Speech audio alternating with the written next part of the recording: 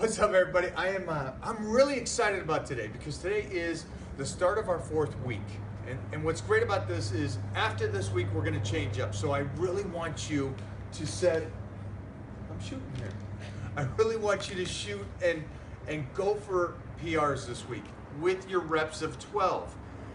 Now, something I want you to understand is the other day I worked out and I understand fatigue.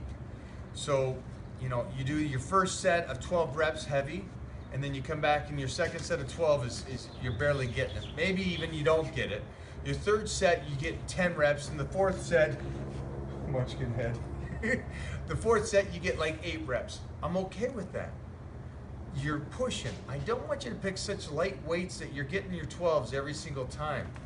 You know, again, take a little bit more rest between sets if you need to recover. I want you recovering. You're doing 12 reps. It's a lot of reps and you're fatiguing with the amount of weight I want you to push. All right, secondary exercises, the same thing. You can pick up the speed a little bit. So I went inclines.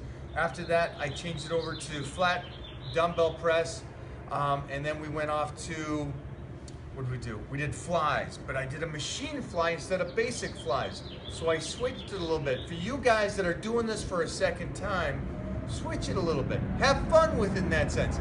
Then I finished it off with pullovers like you guys are gonna do. Go heavy, go 12s, you can pick up your speed. It's not an exercise you really fatigue on. So take your time on that one, have fun with it. I'm excited about this week because this week is the week that you get to test yourself with the numbers and show yourself that you are even stronger. So kick ass today, have fun with this, and get excited for this whole week. I want this mindset for the whole week though, okay? That's it. Oh, Prima Donna's coming. I gotta go. Thanks, guys. Much love.